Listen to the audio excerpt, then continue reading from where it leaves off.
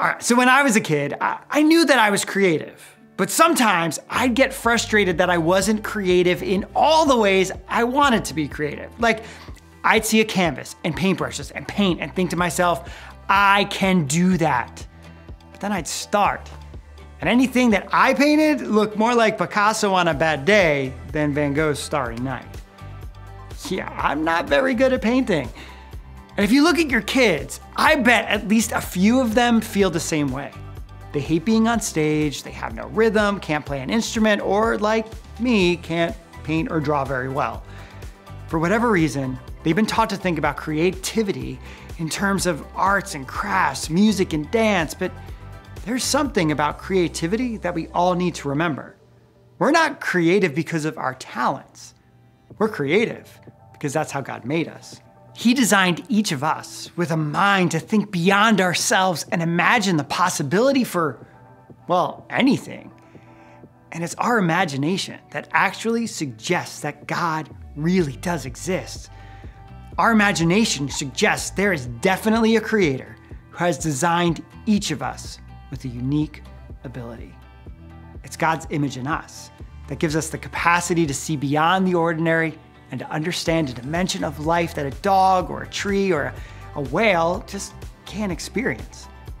We're different from every other species because we are made in God's image, and our imagination is a reflection of His image. That's why we want to spend the next few weeks talking about creativity. This month, we'll talk about creativity like this: imagining what you could do because you are made in God's image. We hope to spark creativity this month by reminding every child how God's indescribable creativity can show up in each one of them. In week 1, we'll go back to the very beginning. We'll see how God is the author of creation. From the tiniest molecule to the largest planet out in space, God put it all into motion.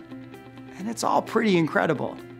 Bottom line, there's no limit to God's creativity. In week 2, we'll take a look at something Paul wrote in Ephesians 2:10.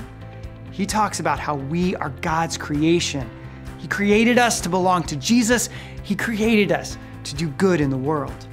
We hope kids start to realize just how God created them to do something awesome. Bottom line, God created you so you can be creative. Then in week 3, we'll spend time looking more closely at the story of Esther. Esther had no idea how God would use her when she was chosen to become queen of Persia. God put her in that role to rescue His people from Haman's plot. And like Esther, God has something big in mind for each one of us as well. Bottom line, God created you for a purpose.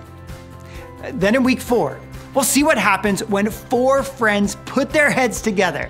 When Jesus was coming to town, 4 friends decided to stop what they were doing and bring their sick friend to Jesus to be healed. They went above and beyond to make sure he could see Jesus. Bottom line, God created you to work with others. We finish out the month with something Jesus said as part of the Sermon on the Mount. Jesus asks us to use our creativity to be salt and light in the world around us.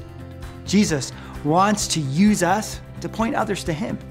Bottom line, God created you to share His story. Everything we are saying about God's creativity can be summed up in our memory verse found in Psalm 145:3. Lord, you are great. You are really worthy of praise. No one can completely understand how great you are. In this psalm, David reminds us that God is so big, so amazing, that no one can possibly grasp how incredible He is. Thankfully, God sent Jesus to show us just how amazing He is, and that demands we worship Him with everything we have. Every parent, every leader wants the children they influence to live their lives to the fullest. When we really believe we are made in the image of God, we believe in a new set of possibilities. Our imagination is unleashed, and God can use how He wonderfully made us to point people to Him.